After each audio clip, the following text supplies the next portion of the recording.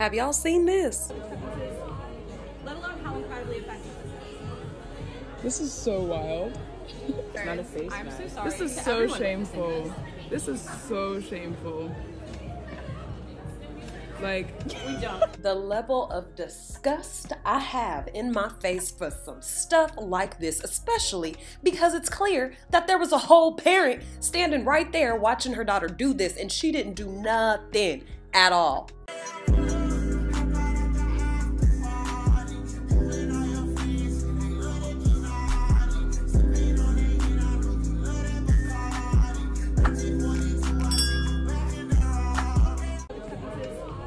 Let alone how incredibly effective this is. this is so wild.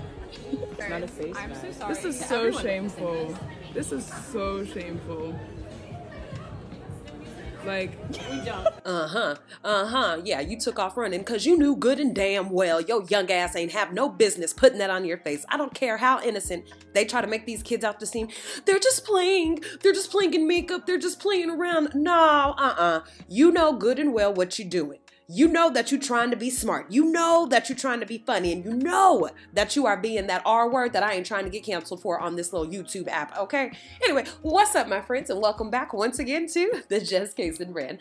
I'm your homegirl. I'm your prima. I'm your tia. First and foremost, I am a mother. And if you're a mom and you're tuning in, girl, I need you to comment. If you're a parent, I need you to comment down below. What the hell is going on with this generation of parenting? Is it just me, or does it seem like parents are so concerned with being on the same level as their child, they ain't even raising them. They ain't even training them up in the way that they should go. These new kids is running teachers out the schools. Running teachers out the schools. Let me tell you something. When my son was acting crazy at school, I was down at that school all the time. I'm a real parent. I believe in really sacrificing yourself in order to be there for your child because they don't have nobody else. Those people at the schools, especially for kids who are black, brown, and of color, them people at the school are just waiting to start a record on them of misbehaving, not listening. That carries on into high school. They get in trouble in high school doing something real small, maybe get picked up or something by a little juvenile cop. Now they got a record from the high school saying he always been misbehaving since elementary and middle school. See, that's why I believe in being really right there and really there for your kid and you being their teacher. School is just a damn supplement. It is not the end all be all. As you can see, this kind of thing gets me real riled up. Now, Sephora released a statement apologizing for the kids, but said basically, well, we didn't know that the kids was in here doing that. We don't encourage no blackface.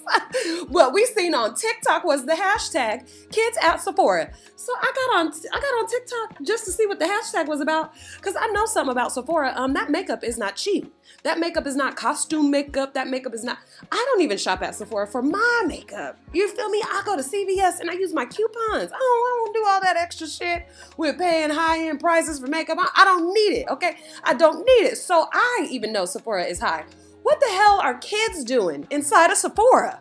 I asked the worker if they have anything similar and a nice shimmery lip gloss that is clear. And then she said yes, something for 22. And I asked, is it a lip gloss? And she said no. Please, I pinky promise I'll pay you back. What? This will mean, What?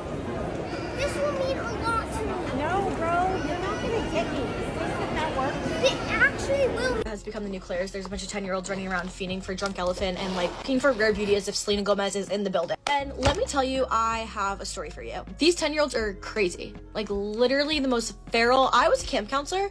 The Sephora kids are different than any type of kids. First of all, whatever did happen to Claire's? Because I catch myself going into Claire's sometimes when I want a pair of cheap earrings or like a random 10-year-olds are ruining makeup stores. Lately, Sephora employees have been complaining on TikTok that every time they work a shift, the majority of customers are children under the age of 13 that have no manners. They go up to the samples section and quite literally destroy everything and make a huge mess that they don't even bother cleaning up. In fact, some workers are saying that the kids will open up packaged products from a set just to take 1 or 2 items, thus resulting in the store losing hundreds if not thousands of dollars worth of product. Always when the groups of kids come into the store that we then find all of the empty Summer Fridays boxes. As a result, some Sephora locations are allegedly removing testers entirely because it's not worth them if the kids are just gonna ruin it and not purchase anything. And it's not like they can ban 10-year-olds from coming into their store. Not to mention, people in the comments section were saying things like when they were 10 years old, they were playing with Barbies and watching Rugrats. Meanwhile, nowadays they're putting on a full face of makeup and are wanting to grow up faster and faster. I'm in Sephora right now and I'm gonna count how many 10-year-olds I see. 1, 2, 3. Currently walking past a 10-year-old getting her eyebrows done. 4, 5, 6. There's a whole group of them over here. 7, 8. There's a group of 10-year-old boys in here now and they're fucking around with the lipstick. 10, 11, 12. Excuse me, sorry. Alright.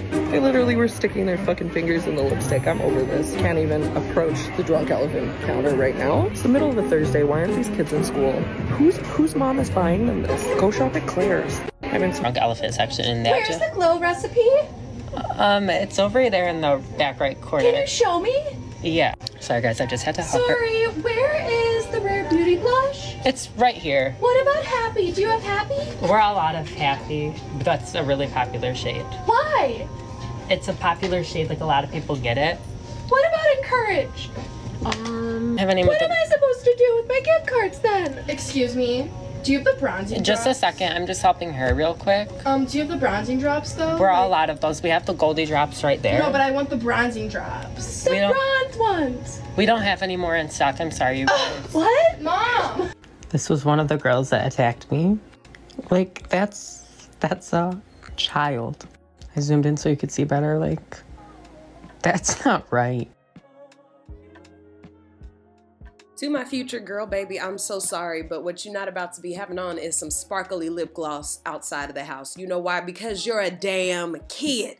I'm all for little girls enjoying their little makeups, their dresses, their high heels, but I'm about it being appropriate. I'm about it being appropriate. Nah, you ain't about to wear the same shit you see me wearing. We ain't about to have matching outfits, because if I have on a 2-piece legging set, I'm not putting my daughter in no damn 2-piece legging set. Now you might get a jogging suit.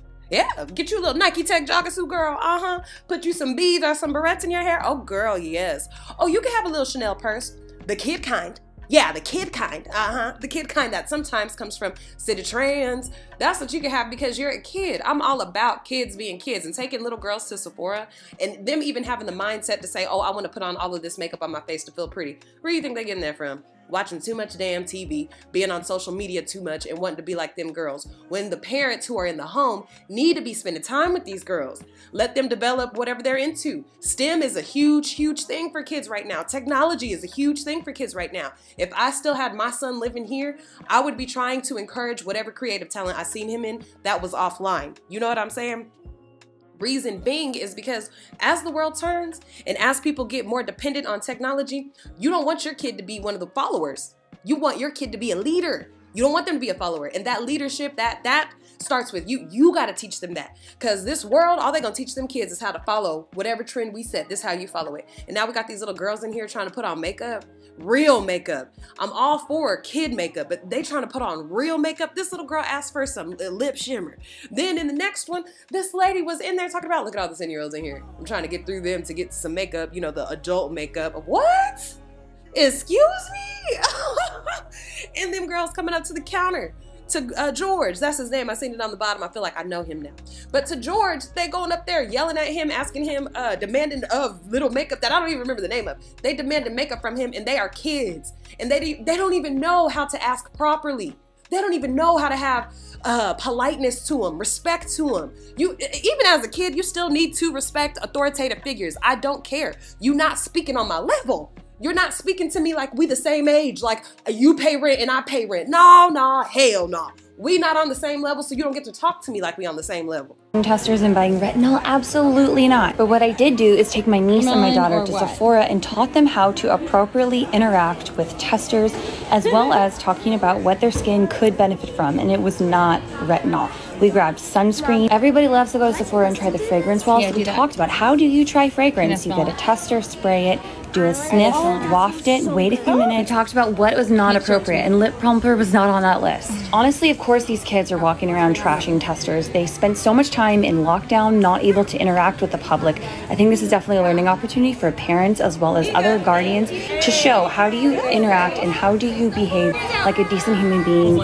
in stores when testers are involved. So these are the things that we got: hand sanitizer, sunscreen, 2 different kinds of lip balm, and honestly, this was really fun and educational. Out of all the educational things you could teach your daughter and your niece how to do, you teach them how to shop for makeup, not how to shop for groceries, not how to pump their own gas, not how to count real money. You teach them how to buy makeup. So not even how to get tampons, not even about, you know, their menstruals and stuff like that, because you know that's coming, that's on the way regardless if you got money or not. You got to buy you some tampons. You got to get yourself together when it comes to that feminine hygiene. So you don't want to teach them that. And then to me, even having to take kids in the store and be like, you don't act mean or you don't act bad to these people inside of here, okay? Inside here, no mean. Your kid don't know how to act appropriate. Your kid don't know how to have respect. Your kid don't know how to say please and thank you. So you got to take them all the way into a fucking store to teach them in person how to do it? Oh, you shouldn't have had kids. You should have had mixed breed puppies. That's what you should have had, because they would have had personality problems. Any mixed breed puppy, we all know, they got personality problems. If you pair a bulldog with a pit bull, that motherfucker gonna be crazy as hell. You're gonna have to put it down at about 7 or 8 years old. So that's what you need to get. You need to get you a pet, not a human, because human beings need more than the training that you're trying to give. You're trying to give on the go TikTok training. It don't work that way. No, I don't think you'll understand my level of excitement to finally see this stuff come out, because every time I go in these stores, I am mind blown with the audacity of some of these kids. I have a 2-year-old and a 9-year-old, and I can promise you that if they even uttered a bit of that disrespect, I would lose my mind. My skin would literally crawl. I was so happy to see a mother say this, to say, my kids ain't about to be all crazy disrespecting me or other people in public or embarrassing me. No, we ain't doing that. That made me so happy, because I was like, okay, all hope is not lost, because these next parents, oh girl, it's probably gonna make you a little irritated. Hi, are you with the girls with the paint on their faces? So I think the white paint is okay, but I think the black paint might be a little much. I know, I thought about that. There's an innocence in it, and so but I didn't think about that. Yeah. So, I mean, and then I know there's other colors and stuff with it too. There's like fluorescent and other things. Oh, yeah. I agree. Yeah, it might get a little, people might, but I think some people are getting a little offended for it. I get that. Yeah. Thank you. Yeah. It's like, you don't want to kill a kid's spirit, and you don't want to, like, you know, like... Does she pick that color? Yeah. She has no, like, she has no, yeah. And that's why I said what I did earlier. These parents want to try to make it seem like the kids are so innocent and they're not doing it on purpose. She literally had a black face and was eating chicken so nastily. What do you mean? She don't know what she doing. She knows exactly what she doing, and you know what she doing. You just don't know how to own up to it. If your kids want to be like that, as parents, just say, what's wrong with their black face? That's what you should say. That man should have just said, what's wrong with her blackface? Because you support it, obviously. You let her come out the house like that, even though you knew that it was wrong. You could have took the educational opportunity and moment, as the flower power people love to use. You could have used that as an educational moment to let her know you cannot walk around with a black face, and here is why. Do you know they hide history behind blackface? Now, due to the majority of our people being emotionally charged and automatically jump into the issue of racism when they see blackface, what's often overlooked is why blackface is being used and what the blackface representation truly signifies in that particular instance. For example, this parade that's done over in Spain. Spain, annual blackface parade reflects the history of when Black African Moors ruled over the Iberian Peninsula. Now, our people being emotionally charged won't look at what the people are actually wearing. For instance, look at the feathers on their heads. Those feathers are the same feathers that the so-called Shriners wear. Why is that? 9 times out of 10, whenever you see a Shriner with the fez on, it always have a Moorish title on the fez dressed in jewels. Who are they trying to represent? This symbol right here, it signifies the subjugation or the ruling over the Moorish woman, which is the head of the Moorish nation.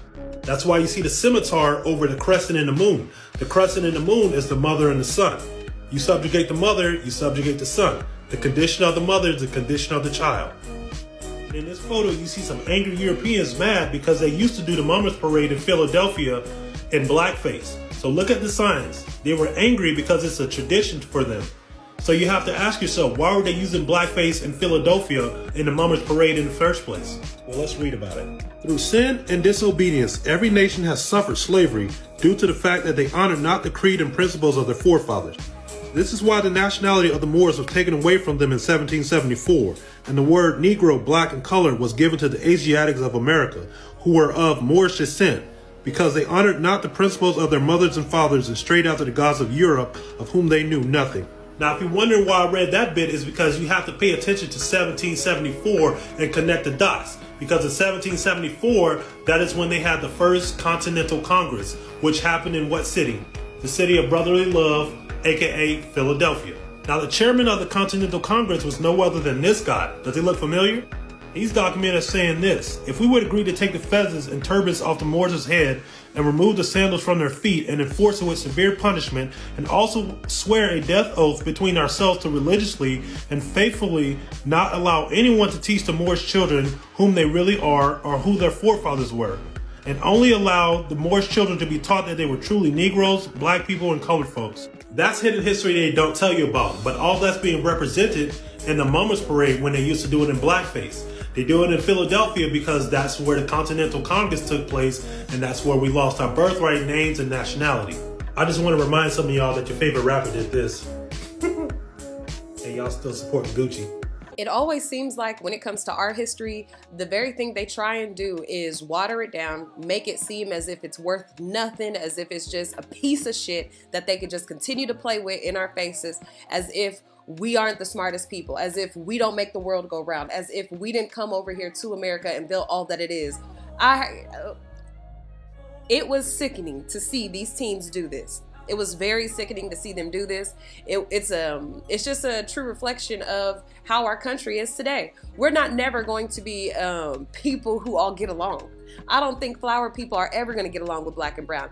I don't think they'll ever respect us. They'll never understand our plight. They'll never understand how hard we have to fight in order to overcome the obstacles that are thrown our way every single day based on systemic racism. They will never get it, ever get it. And they will always have somewhat of an upper hand in their brain. They'll always have somewhat of an upper hand because they're not our color. Ridiculous. Comment down below what you think about this whole ordeal. I would love to hear your thoughts. I have been the Just Kaysen brand. I'm so glad you tuned in. Make sure to like, comment down below what you think about this situation, about the teens of today, about the children of today, about the parenting of today. Make sure you subscribe to the channel and please share this video with a friend. So thankful that you came by, and I will see you in the next video. Bye-bye.